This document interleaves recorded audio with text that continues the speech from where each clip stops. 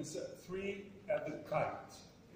When we asked João to write a piece for this weird combination, he just thought of a kind of interplay, of a child's play of 3 children raising the kites. And you know that in Brazil you have this kind of competition where you prepare the string for the kite and you stick some glass shards onto the string so you can sort of overcome your friend's kite. It's a competition between them. So that is pretty much the way he's written the piece for us.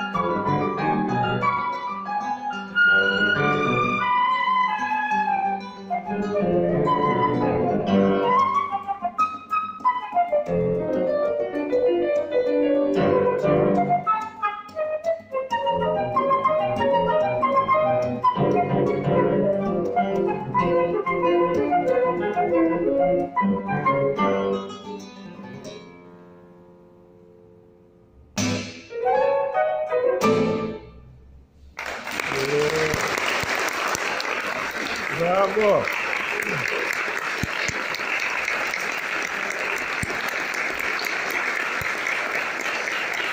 Bravo!